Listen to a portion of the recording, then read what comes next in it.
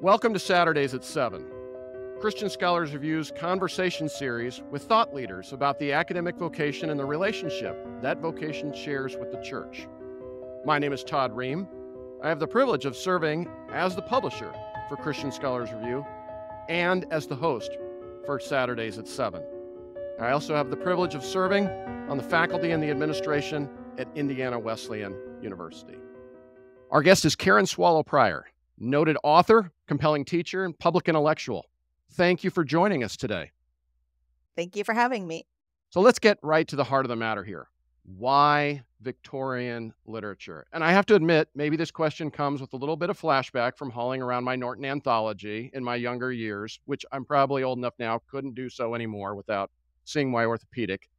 But why Victorian literature? What is it that's compelling about it for you?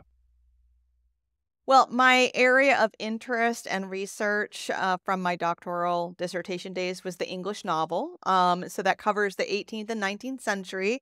And in my research for writing my dissertation, which I planned to be on an earlier 18th century novel, I stumbled upon a woman named Hannah More, who wrote a lot of things, but she also wrote one novel, which ended up being the topic of my dissertation.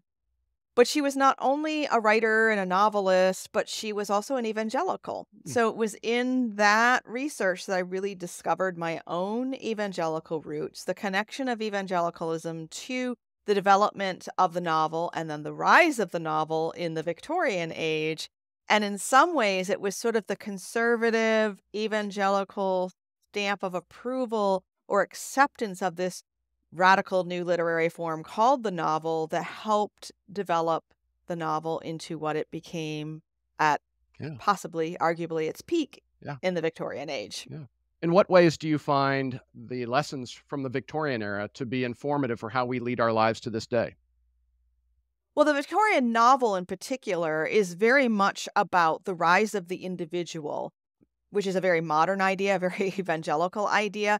And so these novels often focus on a common, ordinary person, an orphan, a servant girl, and show how this person develops agency and consciousness and a sense of self in order to achieve not necessarily what they were first looking for, but what they actually really needed. So all the Victorian novels sort of tell this story over and over again.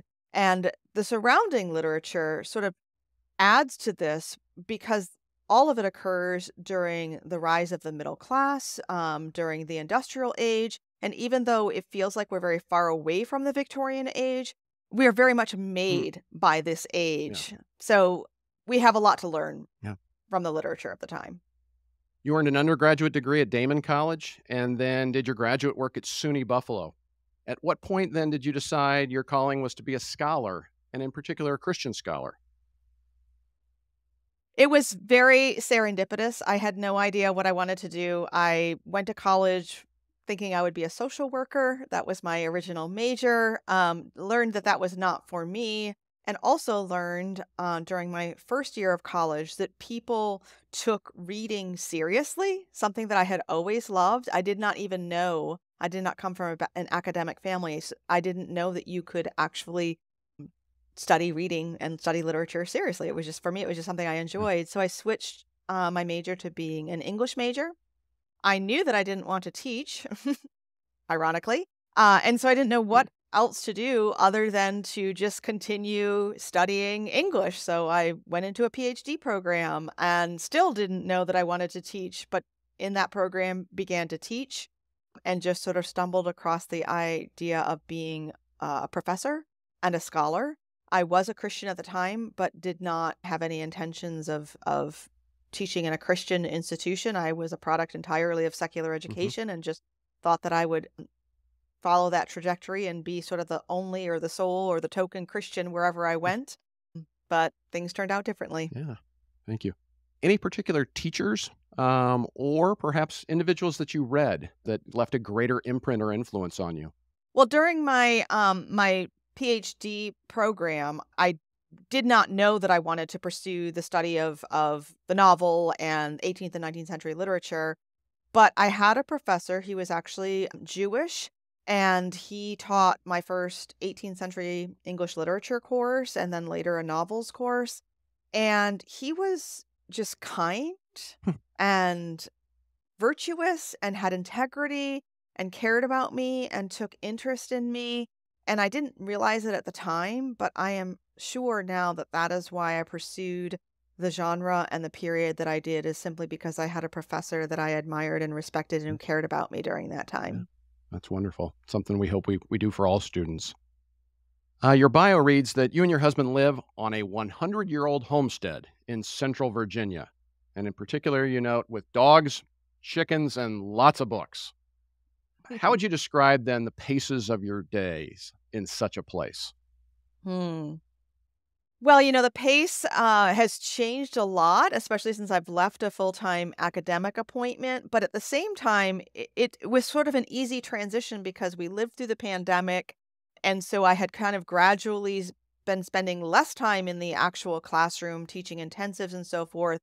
And now I spend a lot of time on Zoom meetings and podcasts, which is kind of draining in its own way. But the rest of the time when I'm not traveling, I'm home writing, and I really just love the Blue Ridge Mountains that Yeah. surround me, the nature that surrounds me, my dogs. It's a very peaceful life, and I spend as much time as I can reading, which is not as much time as I would like, and a lot of time writing and preparing to speak. Yeah. Along those lines, then, where do you turn for inspiration, or how do you turn for make that turn? Well, I mean, I think that I live in an inspired place. I live in the country. I live surrounded by historical sites in this area. I am surrounded by nature. And for me, that just the peace and the quiet and the books and the dogs are very And the inspiring. chickens. And And the the chickens. chickens, yeah, they're fun. They are very Yeah. fun. Yeah. Oh, thank you. Now, you taught at Liberty University and then Southeastern Baptist Theological Seminary. In what ways did your experiences at those institutions shape your understanding of what it means to be a Christian scholar? Hmm. Yeah, that I would have to say it shaped my understanding in some largely negative Mm, ways, in the sense that, as I mentioned before, I'm a product of entirely secular education, despite being raised as a Christian and being a committed Christian from early on. And so I went immediately from my PhD program to Liberty, which is primarily an undergraduate institution. It's added a lot of programs, but I went as an undergraduate professor and someone who is very, even though I discovered it late, I know I'm called to teach. And I just love teaching undergraduate students.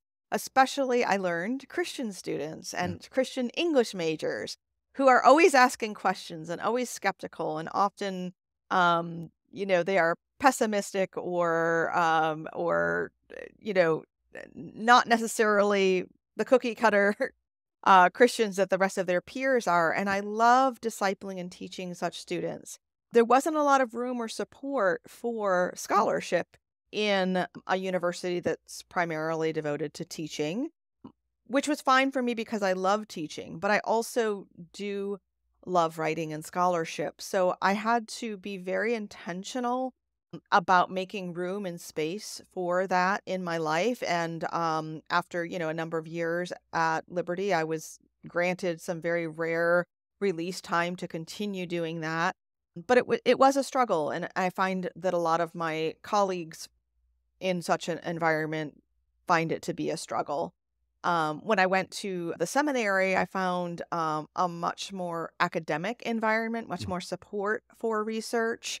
But at the same time, a lot of that scholarship and a lot of that research is designed, by intention for each other. So mm, it's, in house for the choir.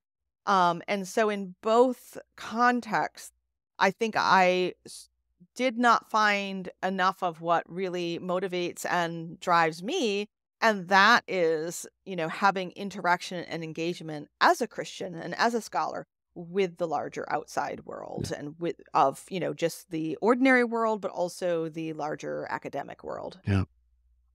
How then do you define the Christian academic vocation? Hmm. I think it's diverse, actually. I think again, just as in all of academia, there are places and spaces where the emphasis is teaching. There are places and spaces where the emphasis is research, and there are few places and spaces where the emphasis is on integrating those. So I think that's true of the larger academy, and it's also even perhaps more true of the Christian academy. And so I think as Christian scholars, that already seems like a very narrow calling, but I think we have to narrow it even more to understand whether or not we are called primarily to teaching or to research, and if that Mhm. research is devoted to, again, preaching to the choir or directed to the outside world.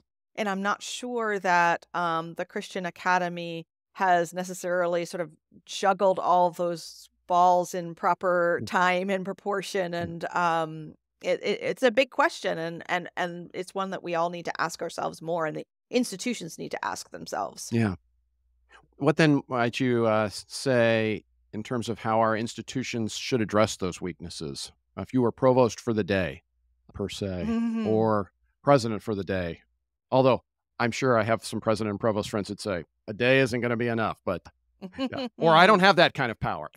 Oh, But yeah, if yeah. What would you? if I were president or provost for a day, I would make sure that professors had the right number of students in their classes, neither too big nor too small, the right amount of the teaching load so that they could teach well and thoroughly, and also grade thoroughly because grading is a form of Mhm. teaching.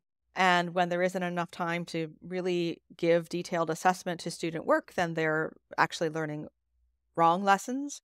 I do like the model that make sort of tracks for some professors to teach more and research less, and others to research more and teach less. But everyone needs to be doing both of those Yeah. things. So I would want to make sure that professors were doing both of those things, but also equipped and empowered to do them well.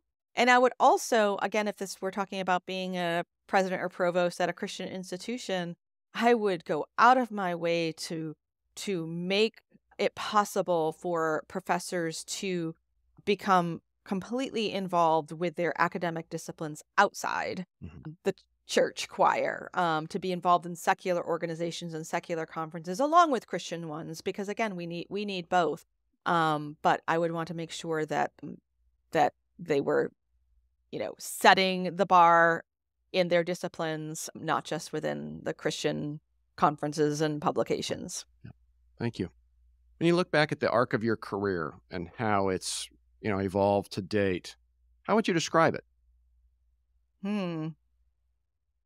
Well, it went in some very unexpected ways. I, you know, thought as I was finishing my PhD work that, as I said before, that I would end up going to some secular or state university and being a token Christian in some liberal English department somewhere, and ended up going immediately to a Christian school, the world's largest evangelical university, as it calls itself. Really benefited a lot from being there, and ended up being called to a very different ministry than I thought, in the sense that I was teaching and discipling young Christian students, which I love, which is different from being a Christian, among secular peers at some other kind of university. And I still thought that I would end up publishing a lot more in academic journals in my discipline. I started out that way, trying to do that, but somehow suddenly fell in because of a convergence of the internet and the rise of evangelical publications and the blogosphere and a lot of things, and my natural passion for cultural engagement and hot button contemporary issues ended up entering sort of the public space as a public Christian writing about contemporary cultural issues. And so that was something that I did not plan. It just happened serendipitously, and I guess it just is a area of strength that I didn't know I had, and so I fell into that. Yeah. Your new book, The Evangelical Imagination, which I would commend to all of our listeners and all of our readers. Where does it fit into that arc then, and how your understanding of yourself as a scholar and as a public intellectual has evolved over time? No, that's really a good question, and I think it reflects my trajectory a number of ways. First of all, the publisher itself, Brazos. I love the team at Brazos. This is a Christian publisher. It's not an academic part of the publishing house, but it is a line of books that is for thoughtful, curious, educated Christians. So I'm writing for that particular audience. The subject of the book draws on literature, art, culture, issues that matter to evangelicals. And it also returns in some ways to my original work as a PhD student studying the history of evangelicalism from the early 18th century in England and America beyond, and just kind of answers the question, how did we get here? And of course, here has changed in just a few years because I don't think I would have seen ourselves as being in a crisis just a few short years ago as evangelicals. But that is part of the subtitle, is that we're kind of in a crisis in this moment, politically, theologically, ecclesiastically, I think, personally. And so I do feel like this book is kind of a culmination of everything I've done thus far. So. And the Victorians are not for simply reading in anthologies such as the Norton Anthology, too. They have something to say to this day. They absolutely have something to say to it. My sort of thesis in the book is that because the Victorian age was so greatly influenced by the evangelicals who were developing and rising a century before, and the Victorian age brought us, the British Empire that has formed and shaped the rest of the world, including Americans, to this moment, that Victorian age and its literature and art and culture are what we've directly inherited as evangelicals today. And to understand who we are today, even as evangelicals, we need to understand this period of history in which evangelicals played such a great part. Yeah. Now, without giving too much away then in terms of what you're working on, but where does this book then point you to in terms of what's next? Well, that's a fair question. My editor is waiting for this this proposal, and again, without giving too much away, it's not an original ending, but I do end the evangelical imagination by pointing toward Jesus, because I think I again, it's the Sunday school answer, but it's the only right answer, and so I end the book just talking about following Jesus as the way, the truth, and the life. And so I think my next book is just going to dig more deeply into that, into really understanding who Jesus is. And again, I always like to integrate my love of literature into that. So I think I'll be digging more deeply into following Jesus and doing that through as readers and as creatures made in God's image who have imaginations. So more of this to come. Yeah, thank you.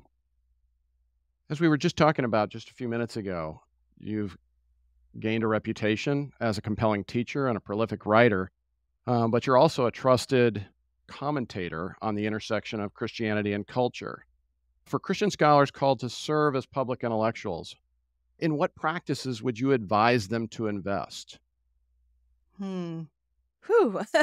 If I only knew what I knew now, if I only knew then what I know now in terms of this beast we call social media. Again, this is not even something that I planned to become a public intellectual, to use social media so widely to do that, but it's just how my life played out in God's providence.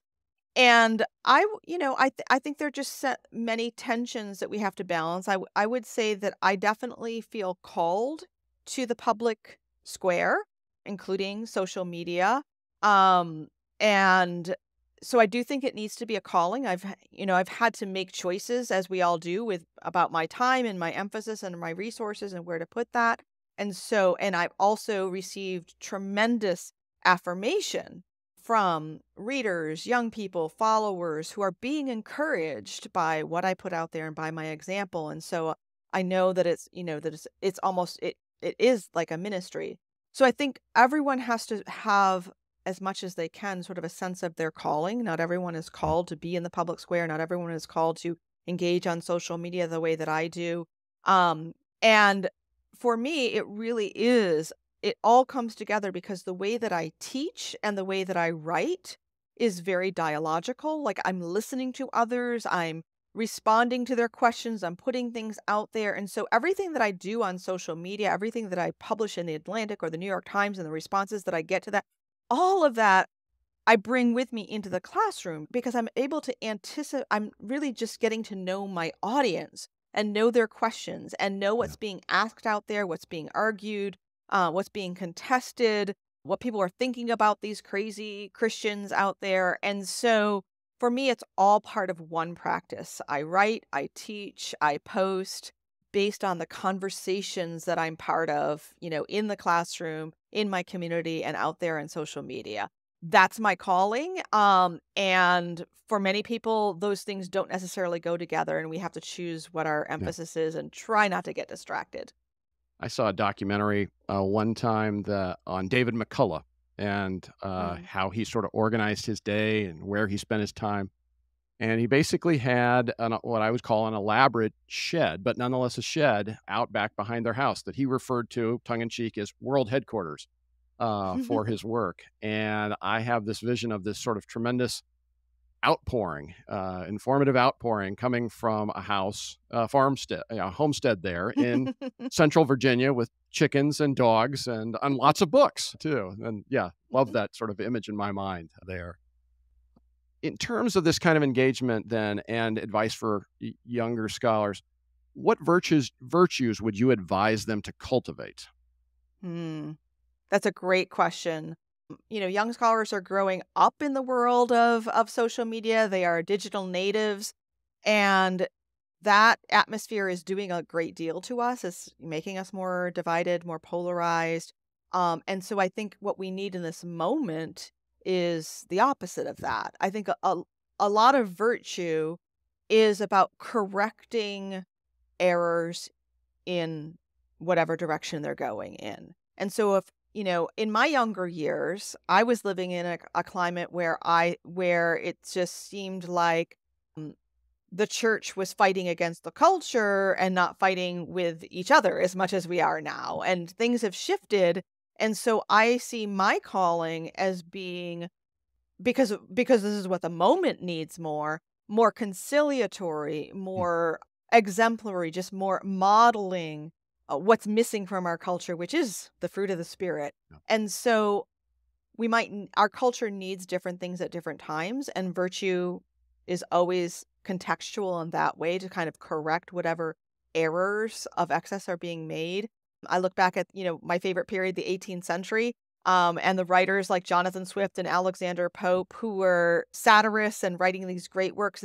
The great error of their time that they were trying to correct was pride, Mm. because this was like, the Enlightenment, and human beings thought that they could just accomplish so many things, and to the point of hubris. And so the great writers and prophets of that age were correcting that impulse toward pride. And I would say that the great vice of our age is probably sloth. And Mm. I don't mean just like physical sloth, but also intellectual sloth and spiritual sloth. And so I think young scholars, young Christians today, to sort of correct that vice, need to resist that vice, but also model carefulness, attentiveness, the work of the intellect, the work, disciplining the spiritual life, disciplining our personal lives, and doing all that we can to fight that prevailing vice of the age, which is, Yeah. I would say, is sloth. Yeah. Thank you.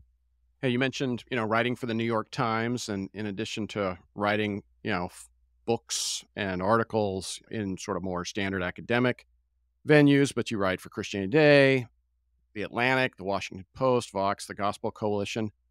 Um, your platform, though, and let's talk about that beast for a minute, social media. Your platform, is in some ways defined by how you've leveraged that. In your estimation, what do you think is a wise investment of time and energy in social media? So, how do you know when it's being used well? Hmm.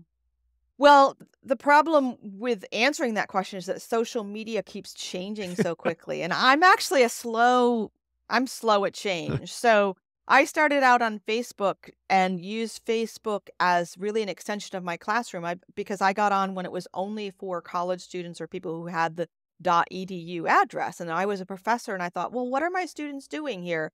And so I started using it as a way to extend the discussions I was having in the classroom by posting articles and discussion questions. And it was a beautiful forum to have engaged dialogue from people from different points of view. Now, we know that none of the social media platforms are really good for that anymore because they do keep changing. And so, again, I think we have to understand the platform and how it's being used. I became very successful at Twitter, but Twitter has changed so much. And so I'm having to change the way that I use Twitter. I used to also use that as a place to have dialogue and conversation. But now with so many trolls and bots who take things out of context, it's not good for that either.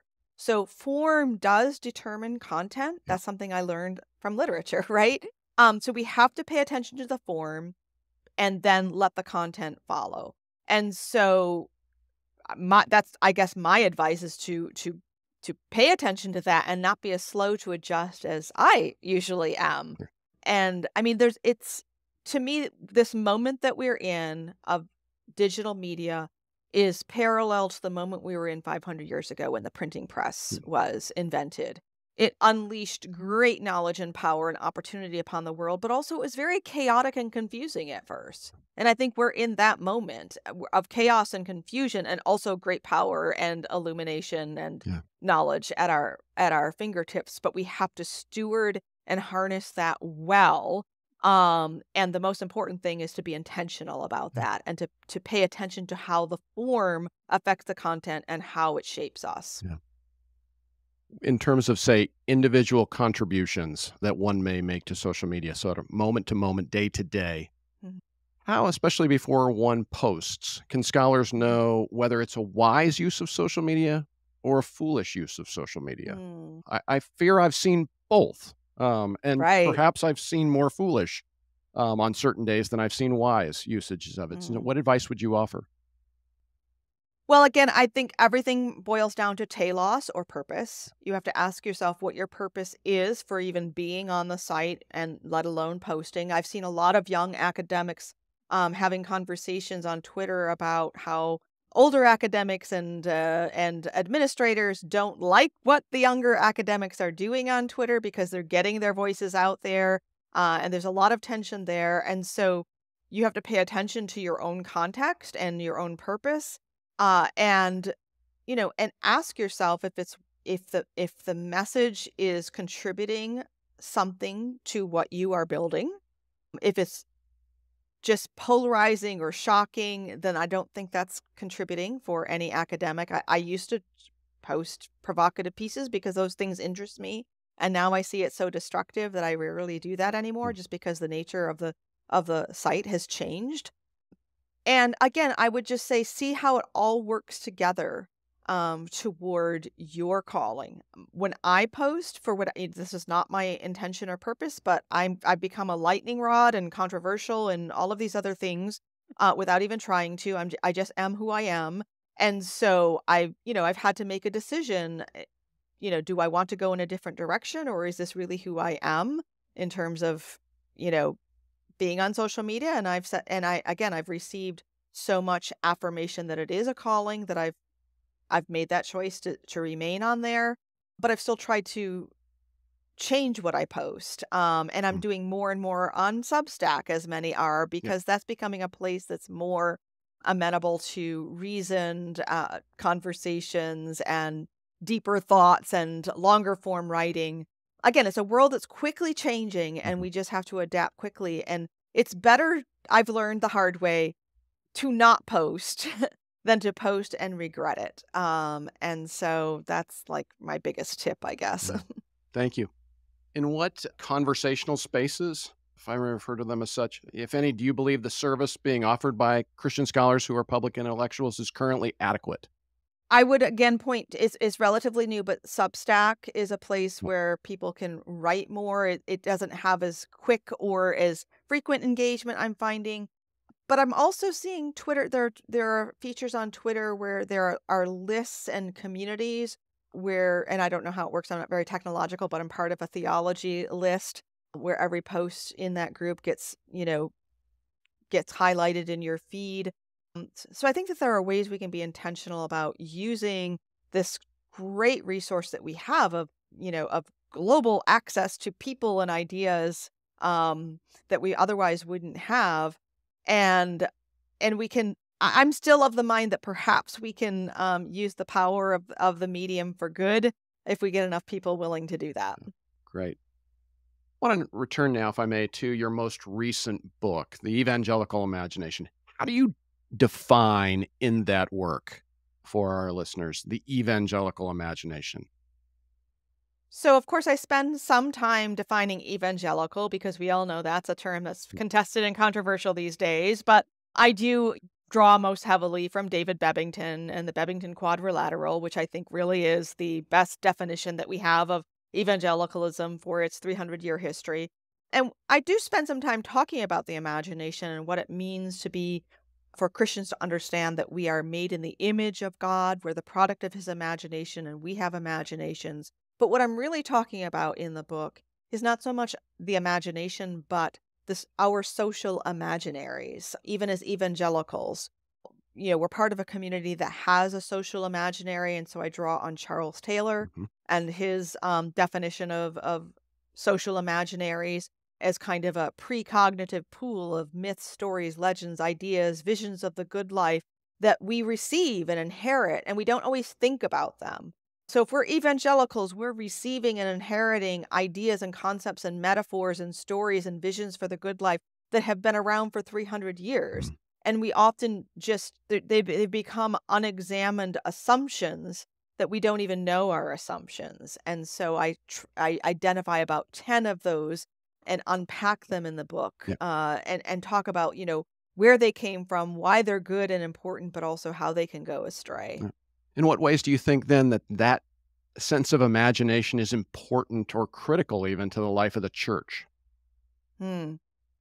Well, the imagination is critical and important to being human. And I think we've used the word imagination today in ways that kind of compartmentalize it. Like Mm. we think about people who are extra creative or have, big imaginations, when in fact we are all people who have imaginations and we use our imaginations every day. I mean, if we just are thinking about a conversation that we might have the next day, or we're thinking about something that happened the day before, we're using our imaginations. So that is the imagination. It's just anytime we are forming images in our minds, whether it's a reflection of reality or a distortion of reality or a wish or a desire or a hope or a fear, that's all the work of the imagination. And yet, because we've kind of compartmentalized it and think of it as just something that artists do when they're painting a picture, as opposed to something we're doing all the time, then I think we've left it sort of unexercised and untrained in our own individual lives, but also in our communal life. Yeah. So if we're facing a problem or a crisis in the church or in our society, as I think we are right now, we really need to work our imaginations in order to envision how to get through this, how to do this faithfully, and what might lie ahead. And that's the kind of thing that can keep us going, or it's the kind of thing that it can give us despair if we're thinking in a different direction. Our imagination is what every day gives us hope or gives us fear or gives us anxiety, and we just don't always realize that it's our imagination that's doing that. Yeah. No, that's very well stated. Thank you. In your estimation, then, what can Christian scholars do to restore an understanding and exercise of the Christian imagination, especially do so in service to the church? Hmm. I think we can be more explicit about what and how the imagination works. Like for anyone who knows me a little bit, you know that I'm not a huge fan of the tremendous love affair that evangelicals have with like J.R.R. Tolkien and Hmm. C.S. Lewis. Okay. And it's not because I don't think well of those writers. I think the problem is that so many Christians have come to think that that's what imaginative literature is, when all literature is imaginative. And so, but we just don't explicitly understand that even, realism or modernism or, T.S. Eliot is very, very imaginative, and that that even Bible studies and devotionals and sermons are imaginative because we're not calling it that. We have this very narrow category of imagination. So I think by maybe being a little bit more intentional, a little bit more explicit in talking about how most of the work that we do, well, really all, but there are ways I think we can connect the work that we're doing as scholars, as teachers, as human beings. We can connect that to the work of the imagination and help people see that we're using our imaginations all the time. Yeah. At what level, if any, do you believe that the current crisis in evangelicalism is the result of what some have argued is the widening gap between the church and the Christian university? Yeah, that's a big question. So I think that many of the gaps that we are experiencing, not just that one, but even the gap between, let's just say, what most Christians believe and value and say that the current political candidates for office, right? We might have a gap where we say there are no candidates that fit the Mhm. bill for us. And yet we lack the imagination, or we're not developing our imagination enough to see how we can overcome that gap in a way that is faithful and does advance our Christian beliefs and values. We just settle for what is right in front of us rather than using our imaginations to think beyond it. In terms of the gap between the church and the Christian scholarship, I think a part of it goes back to we live in such a divided, polarized culture that we just keep talking to each other. We Mm. keep talking to preaching to our own Yeah. choirs out of out of fear, out of I don't know what, out of I don't know why we keep doing it, but that's what I see defining every tribe, every community, every institution more and more, is circling the wagons and talking to each other. And that's just making us more insular, more fractured, and more divided. We need Yeah. more people to have the imagination that it takes to bridge the divide and to make the connections between peoples that seem irreparably divided when they really aren't, because we do have much more in common Yeah. than we tend to imagine. Yeah. In terms of that gap, at what level, if any, do you think Christian scholars are to blame, again, for the gap between the university and the church? And what can we do to perhaps reduce it, in your opinion?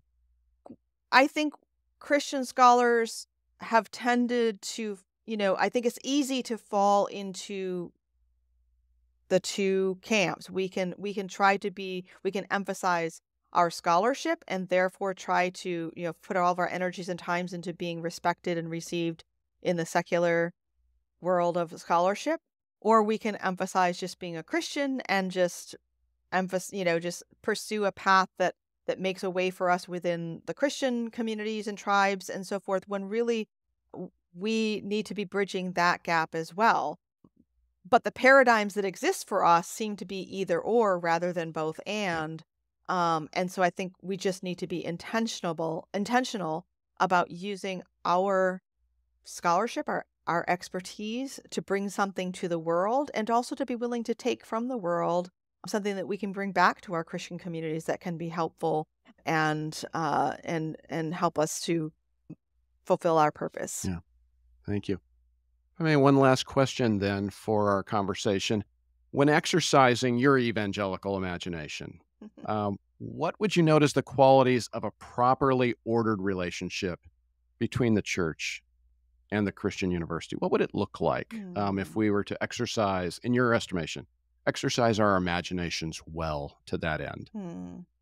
Again, I think I go back to learning from one another and having conversations. I think it's easy for Christian academics to, and maybe I'm just projecting here or confessing here, to be impatient or feel less fulfilled with the local church because it's filled with people who don't love what we love and don't read what we read and so forth.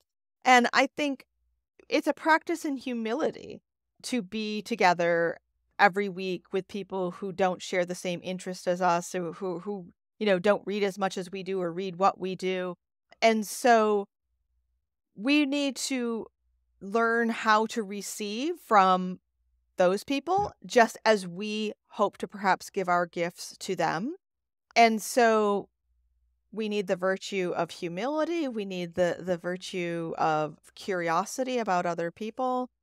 And again, a proper order means putting first things Right. first, and first things are, the first thing is Jesus Christ and the gospel, and the second thing is the body working together as a body, and knowing that we are a body means that we don't all have the same function or serve, fulfill the same role. And it's just so easy to think that our particular role as readers, writers, teachers, professors is the most important one. And it is important, but it isn't the only one, and it isn't the most important Yeah. one. And so I think we have many opportunities to not only give to the church, but to receive too. And I think scholars are not as practiced in receiving, because we think we have all the answers to give. And so maybe just being better at receiving would help. Yeah. I think it's for this very reason. Some of the best theological questions I get over the course of the week come on Sunday mornings and during Sunday school. And it's not adult Sunday school. It's 3 and 4-year-olds. So these are young people who are bringing the best questions they've been taught to Wow. ask in preschool now, because they've crossed that threshold for the most part. Oh, And yeah. they don't pull any punches. They don't phrase it in any particular veiled ways. They just ask these Mm. questions directly. And And we can learn so much yeah. from that. No, absolutely. Absolutely. So our guest has been Karen Swallow Prior. Thank you for taking time to share your insights and your wisdom with us today. Thanks for having me. Thank you for joining us for Saturdays at 7. Christian Scholars Review's conversation series with thought leaders about the academic vocation and the relationship that vocation shares with the church. We invite you to join us again next week for Saturdays at 7.